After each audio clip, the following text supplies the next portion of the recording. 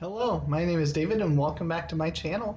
Tonight I'm going to continue what has been a series of videos that I've started called the Ideal Bookshelf.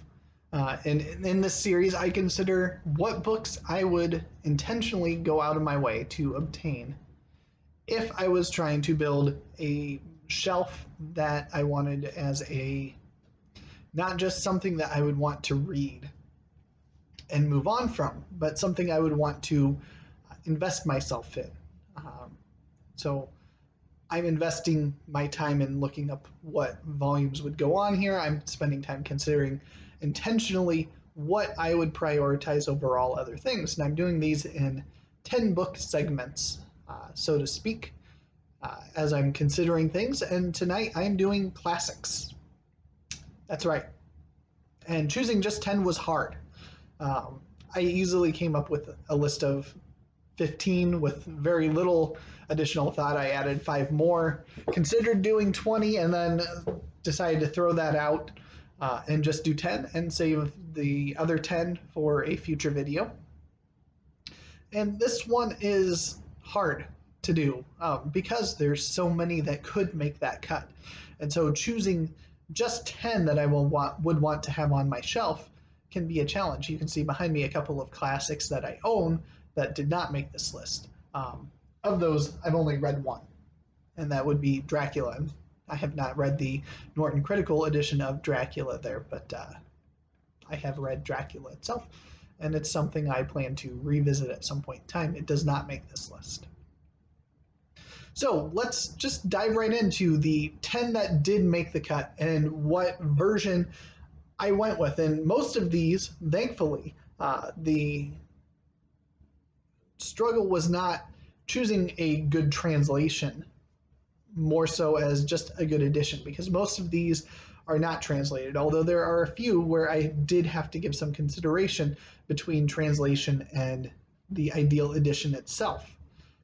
So the first one that's on this list, and this is the only one that I actually have the right edition for, is Jane Eyre by Charlotte Bronte. This is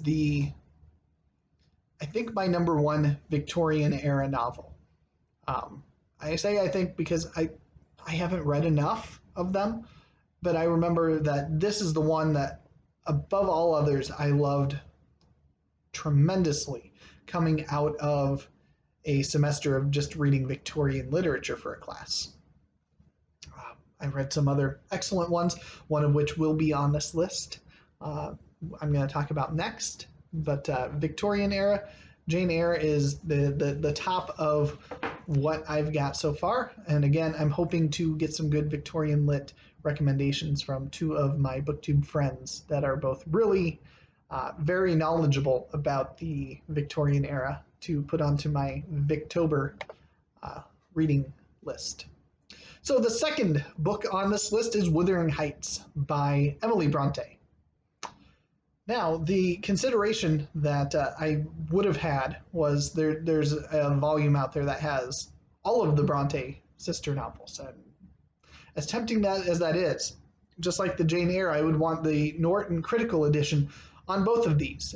And that's not because there's anything wrong with the text, but because what comes after the text with all of the different commentary and the letters and everything else that it brings in there, which make these a good reference point, not just for reading the work itself, but if I wanted to teach the work, I would then have other source material to pull upon to supplement what I'm going to be talking about with these, because I do teach English, so I will have opportunities to teach this type of literature hopefully at some point in time.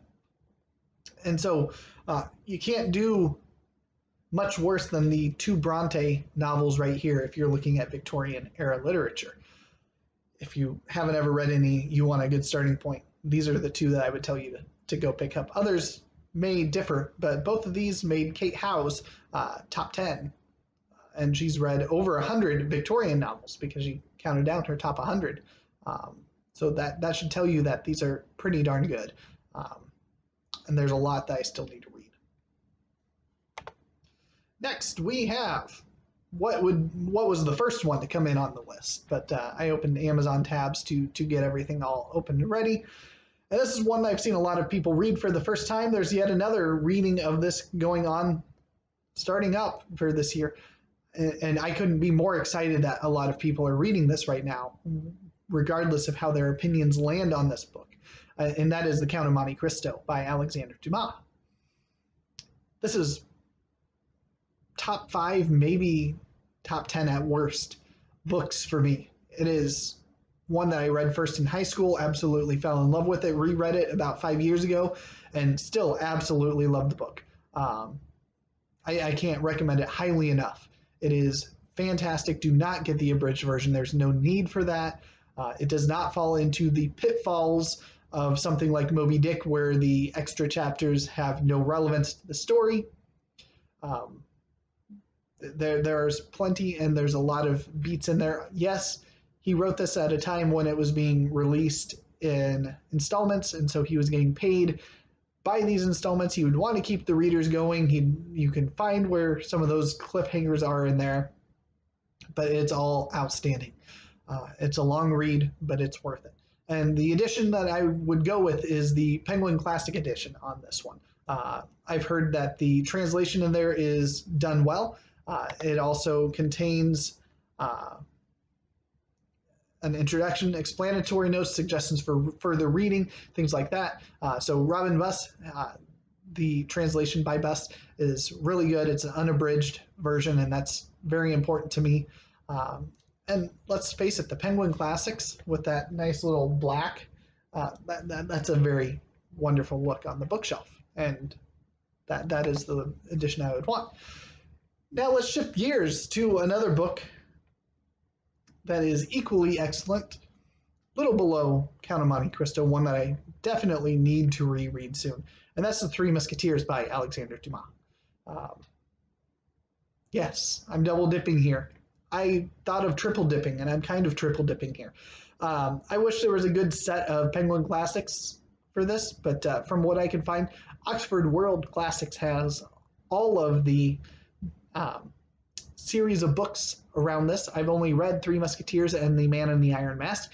There's a whole lot of others, I think 4 or 5 total beyond those two, that are all interconnected, and I would love to just embark upon reading all of those in order at some point in time. And it looks like Oxford World Classics has all of them. So that's why I went with Oxford World Classics for those, and I'm counting it as just one entry on this. Because the one that is the must-have is the Three Musketeers, but it would include all of the others with it, because why wouldn't you? Why? They're all good. Dumas is one of my favorite authors. Next, we have 1984 by George Orwell. This is fantastic. Regardless of the picture of what it portrays for what he predicted for the future, and how eerie it can be at times reading it and looking at how our society has gone since then, and seeing how close he was on some of his guesses. This is just a fantastic story through and through. Even if you ignore all of the prediction of this dystopian world and just take it as a story for entertainment value, it is top notch. One of my favorites. I've read it multiple times over the course of my life. It shares its title with my birth year. And the edition I landed on is a hardcover, because I would wear it out if it was a paperback, because it's that good. And this one includes Animal Farm with it. And so that would be a 2-for-1. You can't get much better bang for your buck than picking up the 2 of these for a little over $15. Yes, please. I would love to have those on my shelf. Next, we have Frankenstein by Mary Shelley. This is a classic if you only know Frankenstein from movies and from popular media culture. You don't know Frankenstein. Read this book. The edition that I landed on is the new annotated Frankenstein that came out just a couple years ago. And so this has 200 illustrations. It's got 1,000 annotations throughout, which seems mind-boggling considering Frankenstein itself is like a 200-page book. So let's see here. This one considers the original 1918 text, but also traces the effects of the revisions that the author made in 1823 and 1831. So it's outstanding. Yeah, I really, really want this one for my shelf. I need to revisit Frankenstein. It's been many, many years. And I know it was just one of my absolute favorite reads the year I read it. So that would be why I would want the annotated Frankenstein on my shelf. And so let's keep annotation going. I don't have the annotated version. Right now, all I have is this pitiful Norton Critical edition of Alice in Wonderland by Lewis Carroll. I don't want this. This is garbage. I want the annotated Alice. This isn't actually garbage. I like this edition a lot. But the annotated Alice is a deluxe edition. It's nice hardcover. It's got Alice in Wonderland and Through the Looking Glass, which I'm pretty sure this does too, but it also contains some poems from Lewis Carroll. Over 100 new or updated annotations since the previous, so this is multiple versions of this annotated version of Alice in Wonderland have appeared. This deluxe anniversary edition that you'll find on the shelf, linked down below. Yeah, it's got a whole bunch. It's got a bunch of illustrations. It's good. It's going to be great. So Alice in Wonderland, love the story. Absolutely love it. Jabberwocky is one of my favorite poems, which is not Alice in Wonderland, but it's by the same author. If you haven't read Alice in Wonderland, again, if all you ever know of it is through the movies, Disney or otherwise, you owe yourself to read Alice in Wonderland. It's not a long book, and it is a delightful, delightful read. So we have 3 left. Let's go back to Norton Critical here and talk Don Quixote. Yes, Don Quixote de la Mancha. Fantastic character. Fantastic book.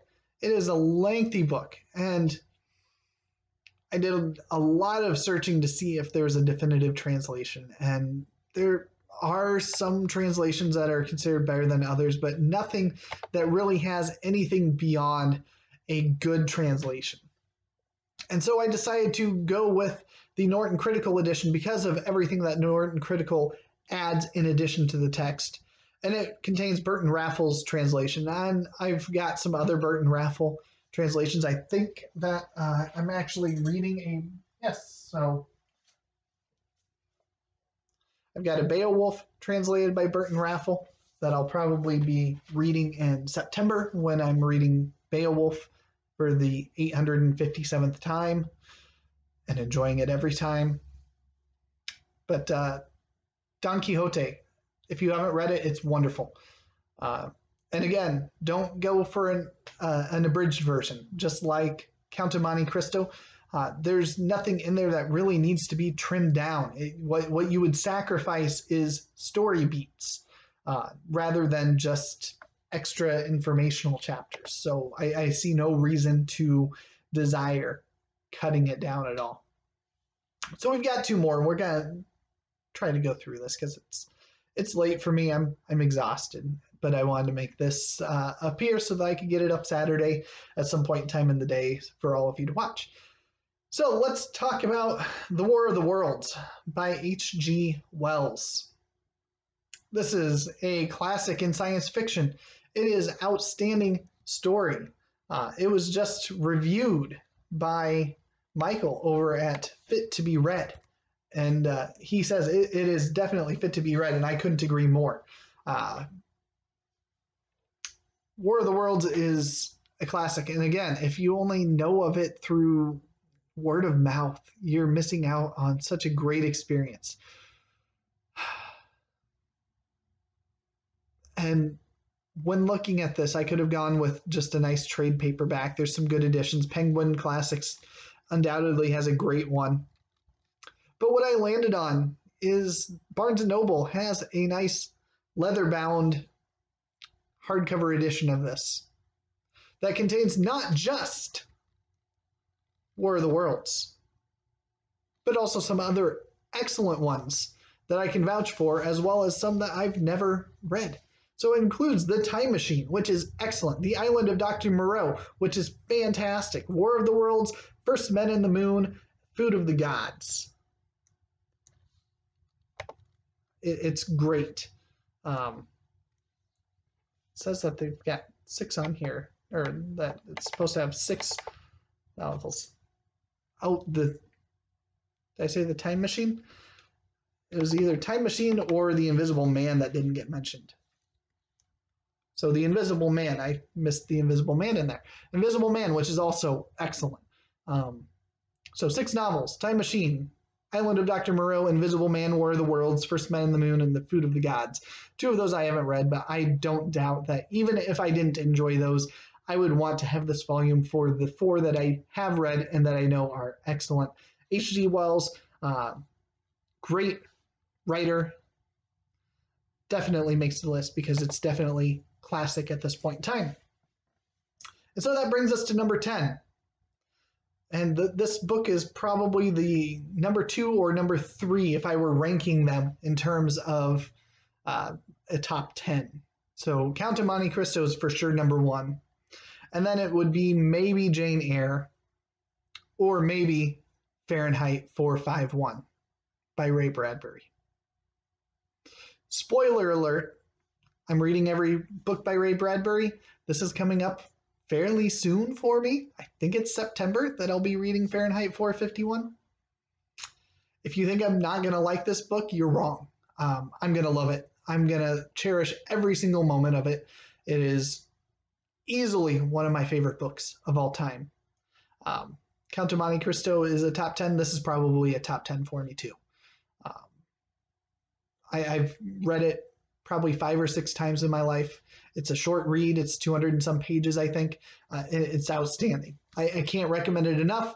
The idea of a world where books are being burned frightens me because I don't want my books to get burned. But what he does with that idea is so phenomenal and such an entertaining read. I can't recommend it highly enough. If you haven't read it, you'll have plenty of notice because it'll be on the monthly TBR when I'm getting ready to read it. Read it with me. I'd love to have you join along because it is going to be well worth your time. And the edition of this I would want to pick up is actually coming out September 7th. So if September truly is when I'm going to be reading this, I might be picking up this edition, this volume. And this is the Library of America, Ray Bradbury, Novels and Story Cycles. So this is coming out September 7th. You can pre-order it right now for hardcover. And this is going to have The Martian Chronicles, which I just reread. Still a 5-star read for me. Fahrenheit 451, Dandelion Wine, Something Wicked This Way Comes. I've read all of those. I strongly recommend all 4 of those. They are fantastic. And I'm excited to reread the 3 that I have not reread this year. And I think all of them are coming up in this point in the year. Before the end of this year, which would be, I mean, you can't ask for better reading than this. So Ray Bradbury rounds us out, Fahrenheit 451. So there's my 10 classics, 10 of them. And I could easily do another 10. I could probably do another 10 after that without breaking much of a sweat.